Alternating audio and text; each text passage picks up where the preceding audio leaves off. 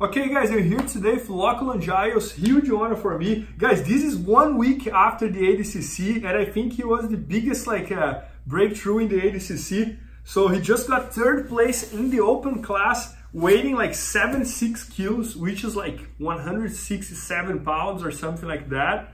So I told him that was probably like one of the biggest grappling scenes that I ever saw in my life, was him tapping the 3 opponents that he tapped with the same move.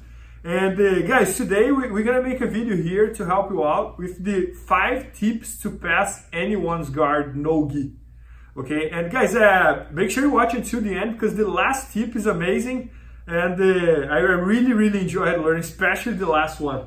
But let's do this, Lachlan.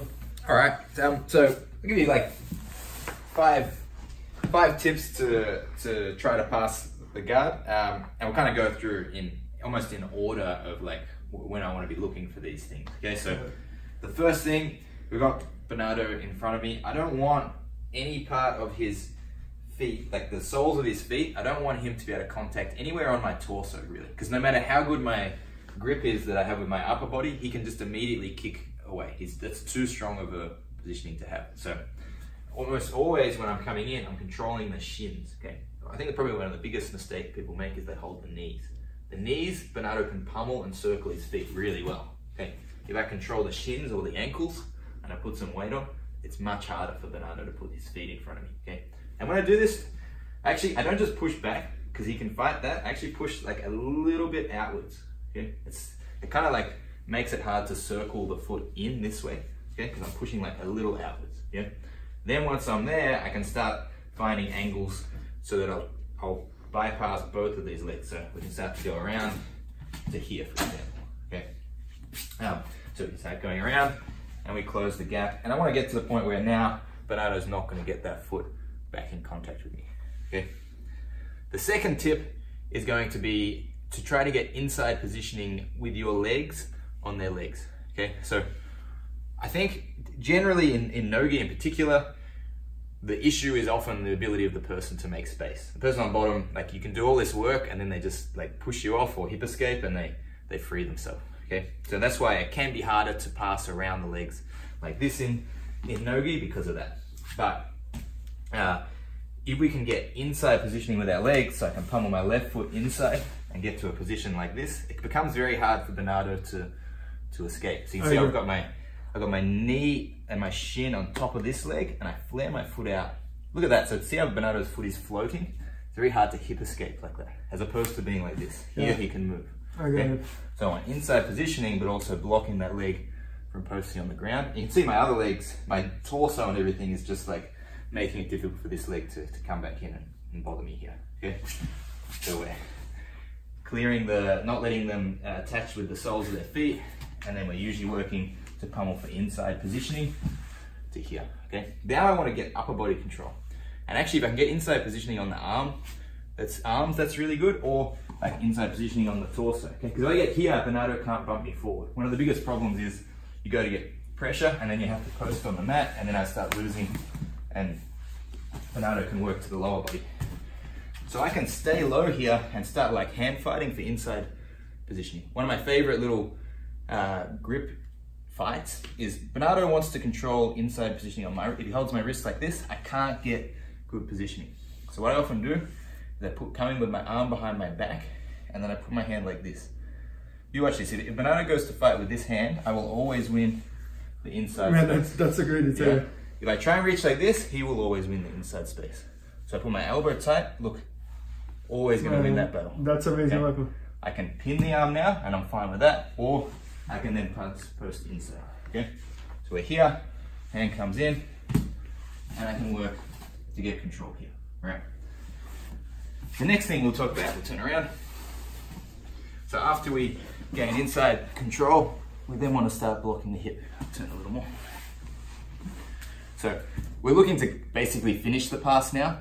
I think one of the biggest mistakes people make is they go too high on the upper body and then they pass and the person recovers their legs. So they go like, like this, they get to side control and I have no control of the hips and I have to deal with the legs again, okay?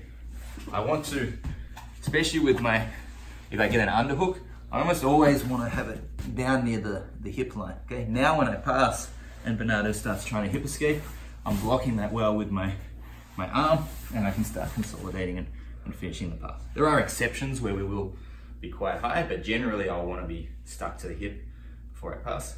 And then the last tip is start to use submissions to, one, to try to threaten submissions so that you can try to get the submission, but also it's going to set up a lot of your guard passes. For example, we'll go back to the start. Bernardo's keeping his feet in front. If I can start looking for heel hooks here, now he starts to keep his feet inside, and he's taken away that problem that I had wanted at the beginning. Right? Now I can start coming in and getting inside positioning myself. From here, I can start looking for the neck as well, trying to dive on headlocks, especially if Bernardo starts winning underhooks. Like I can start exchanging that for chokes. And then again, now he's going to keep his head back, and he's more likely to give me space to. So you use the submissions to, of course, to get the submission or to open up space to keep passing. Yeah, exactly. So it's like you want to give them two bad options, essentially, to get submitted or to have to really defend a submission and then open up. I got it. So look, quick recap here. So first, you try to get rid of the legs, making sure like not controlling the knee, controlling the kind of like the shin. Yep. Then two, you try to kind of control the person's arm to make sure you can get inside. Yeah, the legs first. I try and get inside positioning on the legs, and then Yeah. So first thing, just a quick recap here. So first thing, you control the legs and you try to get rid of the legs. Great. Yeah. Then second thing, you try to get inside with both legs. Great. Yeah. Then third one, you control my arm using that detail. Yes. Great. Then fourth, you control my hip instead of just controlling the upper body and go for the pass. Yeah.